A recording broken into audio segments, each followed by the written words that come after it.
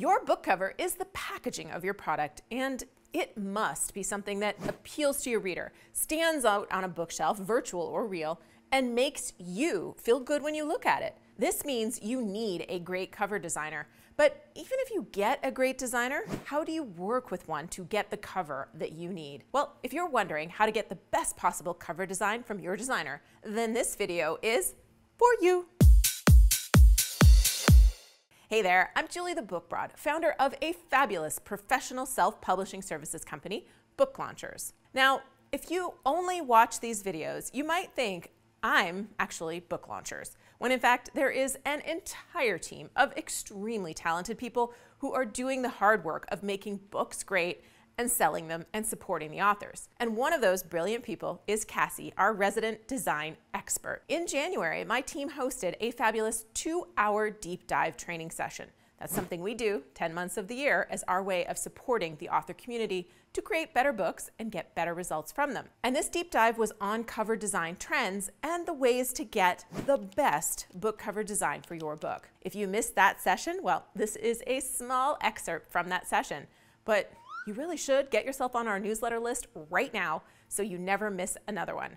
Head to booklaunchers.com/newsletter to get signed up right now and get those hookups. Now that you're going to catch all our future deep dive trainings, let's get you caught up on what you missed. So who is Cassie and what are you going to need to bring to the table so she can give you her best? Or one of the other fabulous designers on our team that she works with so they can give you the best?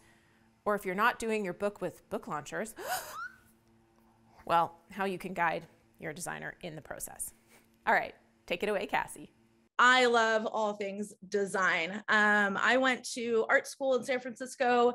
I've been working in publishing for a long time. I used to work at SF Weekly, LA Weekly, OC Weekly, and I am so happy to be with Book Launchers. I love me some cover design.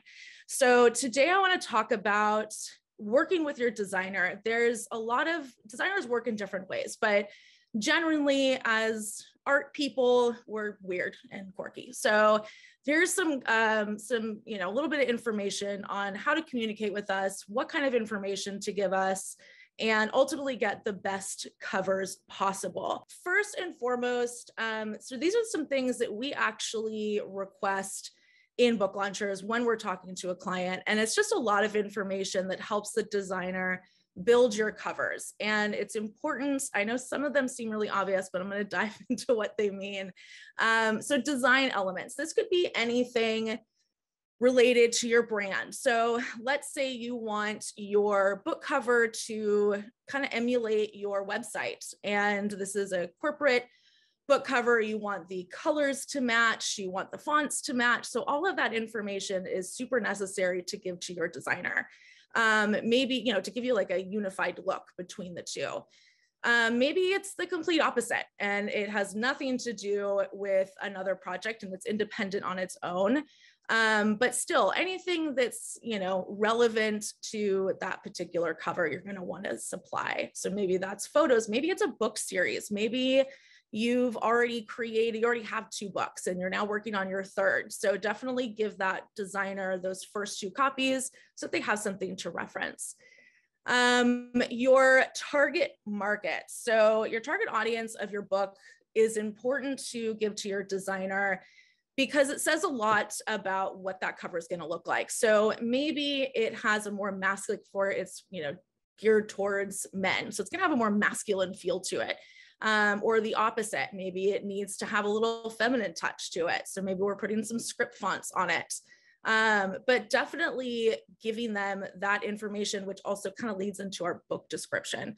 So the book description is incredibly important because you have to imagine that as the designer, we know nothing about this project, right? It'd be like contacting an architect and saying, build my dream home, but I'm not going to tell you how many bedrooms there are or how many bathrooms or if I want a pool or anything like that. So you want to give them all of the content necessary to kind of get a bigger picture of what this book is going to look like.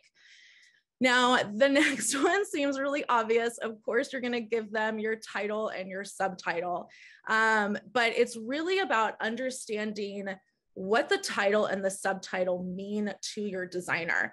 So your designer is often going to connect imagery with your title and subtitle. That's just our immediate go-to. So for example, this cover here, Raising Doctors, the Med School Admissions Success Guide for Parents of Future Physicians. So as soon as I see that title, I'm thinking, okay, doctors, med school, those are the things that are connecting to my brain. So I start pulling imagery, that correlates with that. And I was lucky enough to find this beautiful image of this graduation cap on a stethoscope. It really worked out well. It really spoke to the author. But, there are times where maybe the title, the doctor title on its own isn't enough, where we have this cover and the title, Love Made Simple, as a designer, doesn't mean too much to me when I start thinking about images. However, what's really important on this is the subtitle. So a guide to inner peace, contentment, and success. So that really speaks to that, Zen idea and this calming emotion that we want to put forth on the cover. So I'm looking up images like these rocks and this really calming, background image. Cassie is giving a mini course on design here. And I don't even want to stop her, but I did want to jump in and encourage you to give her a big, huge thumbs up, because this is someone that is normally behind the scenes creating. So I thought it was really awesome that she stepped up and shared this incredible presentation. High five, Cassie. So now she is going to get into some examples of covers she's worked on for our authors. And when she does that, she's going to give you some of the behind the scenes of what the client gave to her to work with and how that translates to the finished product. Hopefully this gives you some sparks for your own project. Anytime we build comps or compositions, we always want to build one of the covers that is geared towards what you requested, right? So we always want something to bring your vision to life. Sometimes it can happen, sometimes it's difficult, it depends on the idea, but we always want to try our hardest to get close to what you requested. So here's an example, if I can click on it.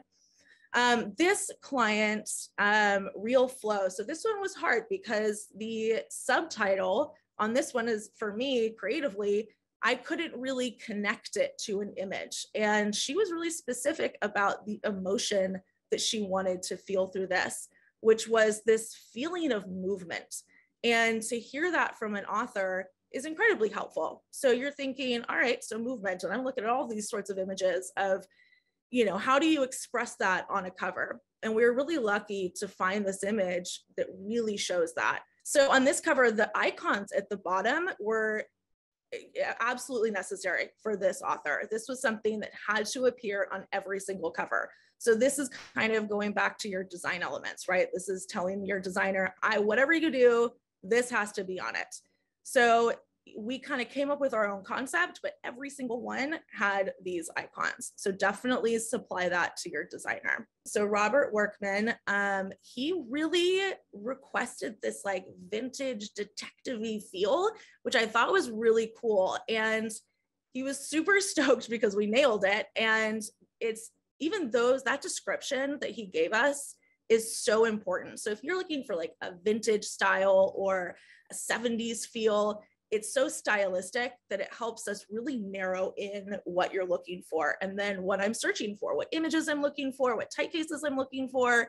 So any information, any ideas that you guys have, absolutely give it to your designer. So if you are looking on Amazon or in a bookstore and you take a photo of any book, it doesn't have to relate to your genre at all, but maybe books that just stand out to you.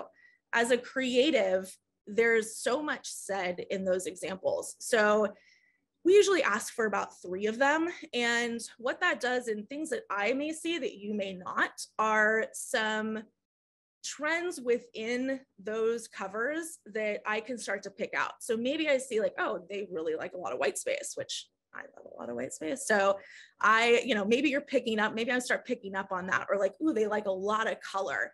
And it may be things that you don't notice, but as a designer, I'm absolutely picking up on that. A lot of this is just a kickstart to give them ideas to start with. Sharing likes and dislikes is important too. Once you give your designer all this information, here's what a great designer is going to do with it, and a little bit of a look at the process that goes into a great cover design.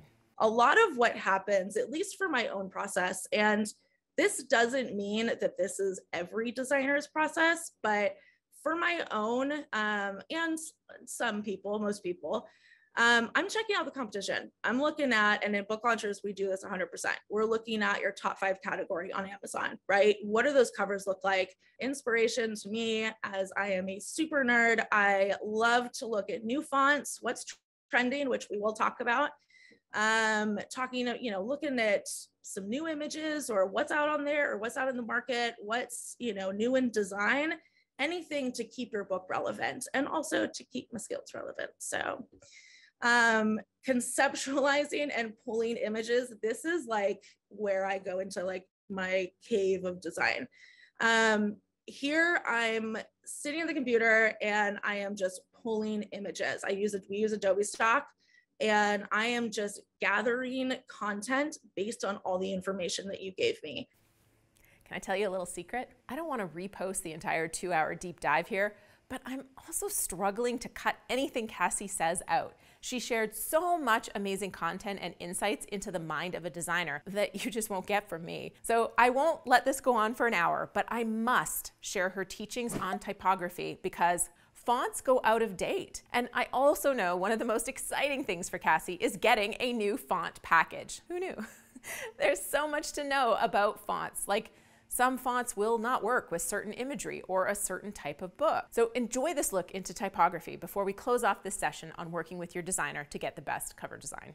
So typography, I am a super nerd for typography. I love it. It is my life. People ask me what I do on the weekends and I download fonts. It's embarrassing, but I am telling you all anyway. I love it. And so I think typography is so important on your cover. It can convey so many different messages. If you, let's say, I don't know, you have a book about construction and I'm putting on some frilly willy fonts, maybe it just doesn't pair well and it sends the wrong message. Maybe I'm using like a really outdated font and it reminds you of a spa. And, actually Jacqueline and I were talking about Avatar. I don't know if you guys have seen that, what that logo looks like. And there's this SNL skit and it's hilarious. And it's, Jacqueline, what's his name? What's that actor's name? Ryan Gosling. Yes, Ryan Gosling is making fun of the Avatar type because it's papyrus and it's, your general typeface that you can find in any program. And, he said that here's this beautiful movie and all the guy did was click a drop down menu and clicked on papyrus and that was it. And that was his logo for the movie. And I find it's hilarious because it's true, he did do that, but it also works. So in this situation, typefaces matter. And being a nerd like that, I definitely start to dive into new typefaces. What's current, what's trending. I definitely don't want to use something that's outdated. But also there's some classic fonts that could really work for you. But even the weight of a font, so a weight of a font would be something thin or bold. And then you have, font families that have semi-bold and extra condensed, and there's all sorts of different fonts and every single one means something different. So it's incredibly important. What I put here is showing you, basically, if nobody knows the difference between them, we have a serif font on the left, and then sans serif in the middle, and then a combo on the right. And that's kind of like a general guide that we give to clients to say, what do you like? Now, what do you like? Tell me in the comments below. And when you comment the day a video is released, you get entered to win some sweet #NoBoringBooks swag. Also, do you know the difference between serif and sans serif fonts? Here's a quick lesson. So your serif fonts have these little guys here. See these little dudes? Those guys, and it's, your classic like Times New Roman, right? That is a serif font. And then here, your sans serif fonts are going to be these more modern looking fonts, which are making a comeback in 2023, which is super exciting because I love me a sans serif. But you can see the difference in here. You guys see these, how those little guys are hanging off the edge. So over here, you have your combination. So here's your sans serif here, and now your subtitle is in a serif. Okay, so now you have a foundation of what your cover designer needs from you. what you can expect them to do, and what elements are important for your cover. In next week's video, I'm going to share my team's advice for going through cover design reviews and revisions. So if you haven't already, make sure you've subscribed to the channel with those notifications on so you get the gold when we put it up here for you. Cassie is going to walk you through what a good set of comps from a designer will look like, along with some tips for choosing your final cover. There is so much you probably don't know about what goes into a great cover design, and this is a mini masterclass worth thousands to you in getting a great cover. In the meantime, you might be thinking about your book title and wondering if you're giving your designer something good to work with. This video right here is definitely one to watch for that one. And this one right here is all about the 3 questions your book cover design should answer. Both are guaranteed good watching, so please head on over and then let me know when you get there.